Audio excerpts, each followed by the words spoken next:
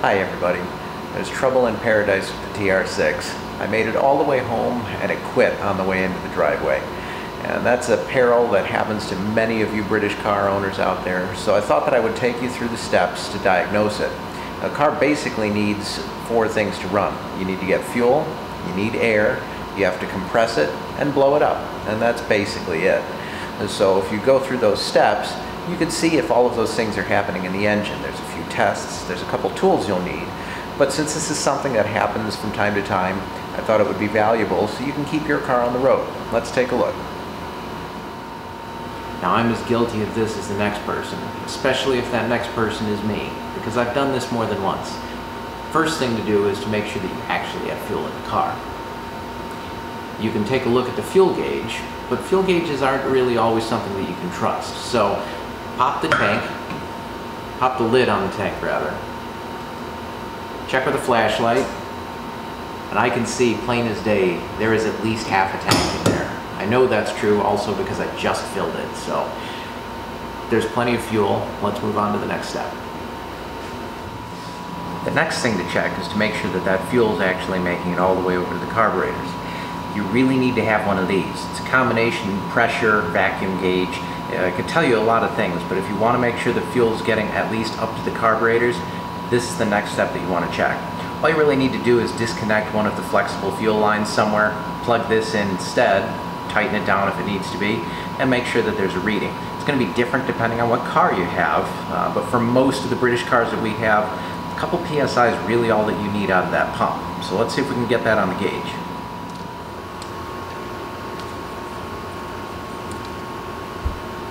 I'm just loosening both sides of this because it's easier if you can flex the hose out of the way by rotating it.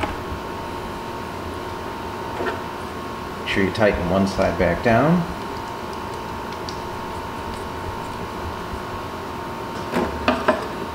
And plug in your gauge.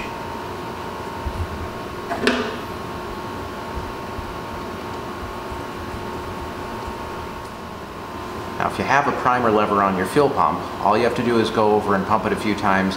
Otherwise, just turn the key, crank the engine a few times, and then run back and see your pressure.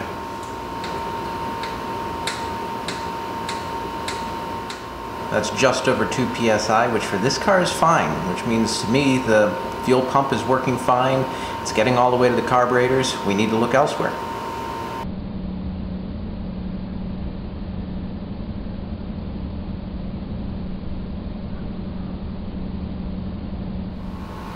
Now that we know the fuel is getting where it's supposed to be, the next step is to make sure there's air. Unless there's some really big blockage or you haven't changed your air filters in literally forever, you're probably getting some. So check to make sure there's nothing obvious, but outside of that, you're probably getting air. After that, there's compression, and of course that's going to be a little bit more involved. We can run that test if we want to. Why don't we go ahead and skip to the ignition side, since that's where most problems end up anyway. What you really need is one of these timing lights. Now, if you happen to be on the road, there's other things that you can use. You could use a test light and kind of roughly time it using static timing. But if you happen to be at home, one of the best tools that you can have is a timing light. I'll tell you why. First of all, for tuning your engine, it's absolutely invaluable. But even if you just want to see if there is a spark,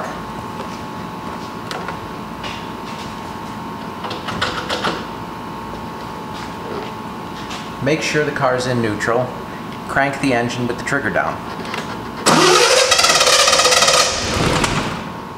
If you saw flashing, you know that you're getting spark.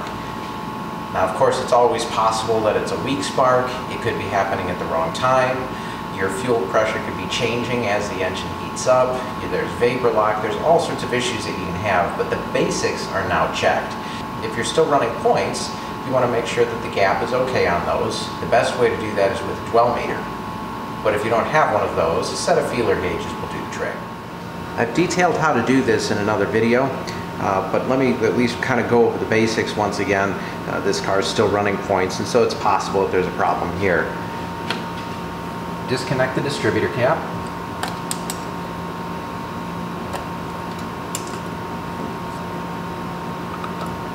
Sometimes it's easier if the rotor's out of the way. Now what you need is a set of feeler gauges.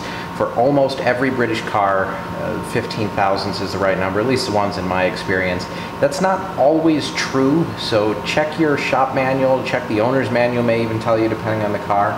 And what you want to do, assuming that it's in the car, is these are your points right here. You want to make sure that they're riding on the lobe of the cam. So what you do is put the car in gear. You need the points to be open before you can measure them. And that means having this right on the cam, right? So the best way to do this is get the car in gear. Fourth gear usually works pretty well. Don't touch the key, but take the brake off. And if you just roll the car,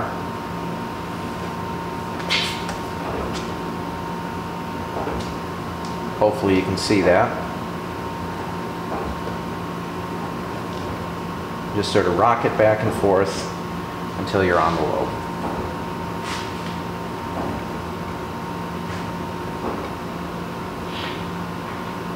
I'd say that looks pretty good right there. Check your manual to make sure that you're using the right thickness feeler gauge. For TR6 it's going to be 15 thousandths, doesn't matter what year. And check the gap between the points.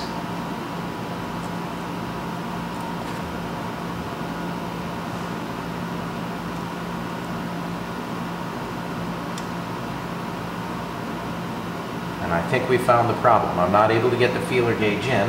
These need to be adjusted. To do that, you'll want a screwdriver.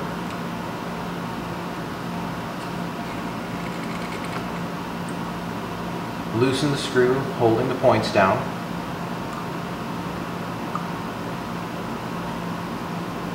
And then adjust it ever so slightly to either open or close it.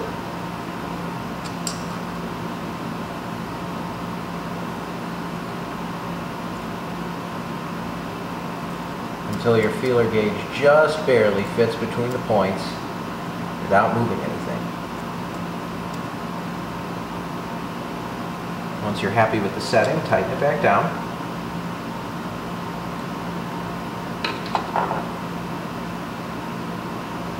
And then it wouldn't be fun if it didn't move on you, so always double check it.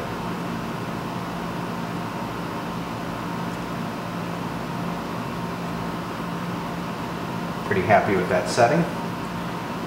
We should be good to go. Don't forget to put the rotor back on. Secure the cap.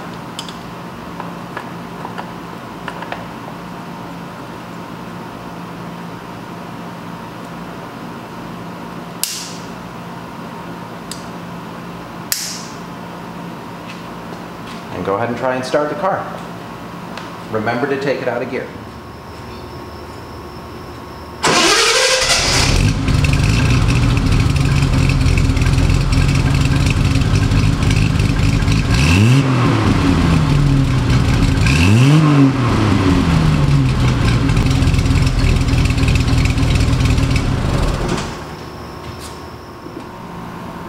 God, I love that noise.